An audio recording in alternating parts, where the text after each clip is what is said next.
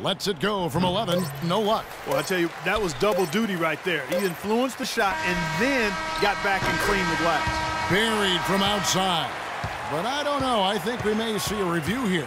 That was pretty close. Well, we thought the third quarter was over, but it turns out the officials are going to review the play to see if he released the ball before the buzzer.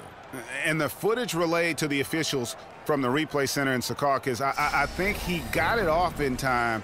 The replay leaving little doubt. But to me, it's worth being certain, and that's why we have replay to get these big calls right.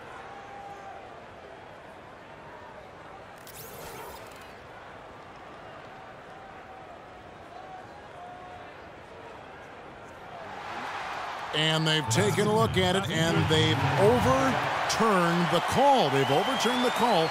They're calling the basket good, Greg. Yeah, and that's why we have replay. I mean, to make sure the officials don't miss.